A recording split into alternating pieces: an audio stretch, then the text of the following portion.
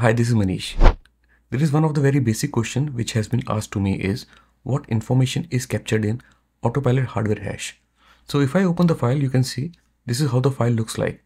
If I say that this file can be converted easily into a much more readable format, you can see that hardware hash info, the default CSV file, it looks like a junk characters. You might not be able to understand it, but this is what we are going to discuss in this video, a very short video, that how we can decode this thing to see that what exactly the information is captured. So let's focus upon what exactly is Autopilot hardware hash and how to read and decode it. Usually we know that Autopilot hardware hash is a unique hardware hash info for a device which captures a lot of information related to hardware. But what exactly that information is captured, we are not too much sure unless we explore this hardware hash file. So this information of Autopilot hardware hash can be explored via OEM Activation tool that is called OA3 tool.exe. You might be asking that how we can get this OEM Activation tool. It's very simple. You can install Windows ADK, which is also called Windows Assessment and Deployment Toolkit. And I'm only looking for a specific component that is called deployment tools. So if you install ADK with just deployment tools, you will be able to get that tool, and we can run specific command line to decode the file. So let's run the demo. We will be downloading the tool, we'll be running the command, and we'll be decoding and reading the Autopilot hardware hash info. I have logged on to one of the Windows 11 device. It's a virtual machine, Hyper-V. So this is where I'm going to download the tool. I have created a directory called temp.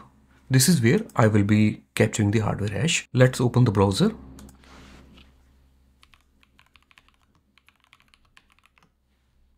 Let me download Windows ADK. ADK setup.exe has been downloaded. I'm executing it. Let me go with the default path. Next. Next. Accept. I'm not going with all the components. I'm only interested with deployment tools. If I click on deployment tools, you can see that what exactly the components it is going to install: deployment, image servicing and management, DISM tool, OEM Activation 2.5 and 3.0 tools. This is what exactly I'm looking for. That's why deployment tools is required. Apart from that, I'm not interested for anything else. So let me deselect it. That's it. Click on install. ADK is installed now. Let me launch deployment and imaging tools with admin rights.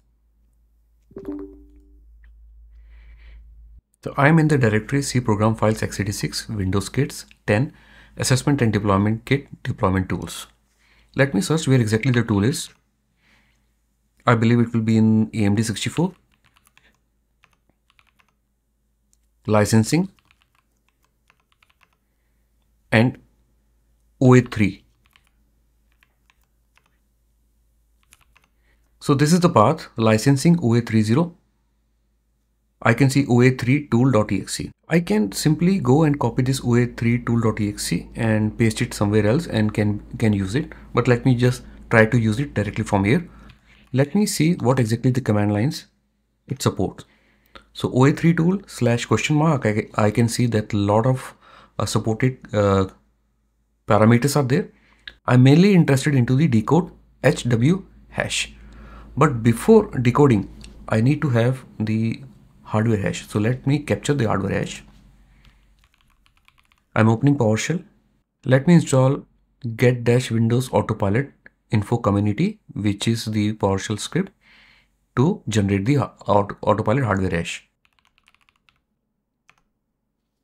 Script is installed.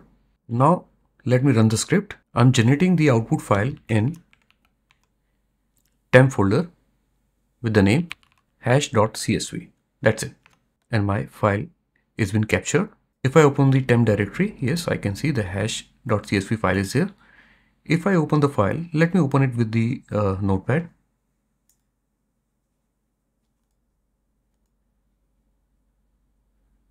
I can see this is how the hardware hash file looks like. To decode the hardware hash, I need to remove device serial number, Windows product ID, hardware hash, and the serial number information. Means from here till double commas, I have to remove the information, because to decode the this CSV file, this information is not required. Once deleted, this is what actually I need. Let me save the file.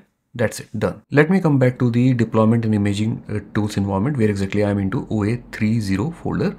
Let me run the command OA3 tool.exe decode HW and I will be pointing to the file which I have generated. The file has been generated, but I can see the output only on the command prompt. Let me capture this file into the text format. I'm just going to use the same format, but double arrow C temp file.txt. Now I have the hash.csv, which is not in a readable format, but another file which is file.txt. If I open it, here you go. Now I have a file which is completely in a readable format. All the hardware report is captured. It is able to capture all the hardware inventory such as the process model, SmBIOS details, total physical RAM, the disk information is there, disk type is there. So every kind of information what hardware hash has to offer, it has captured. I can show you another link which will be very useful for you. This is the link which talks about the OA3 tool command line and config file syntax. If you are more interested in exploring this tool, you can simply go through it. In this tool, what important information what I found was that you can run the validate hardware hash information also. It is also showing that validate SmBIOS /validate. So many different parameters are there in case if you are having some trouble related to autopilot hardware hash info and the device is not able to offer the deployment profile to a device. That could be because of any specific field which might be missing. I can see over here that the critical fields are generated and the important fields are generated. If you wanted to do a deep dive into the hardware hash, then this link can be useful. I'm just going to provide this link information into the description. Hope this video brings some value add for you for the autopilot hardware hash. Thank you so much.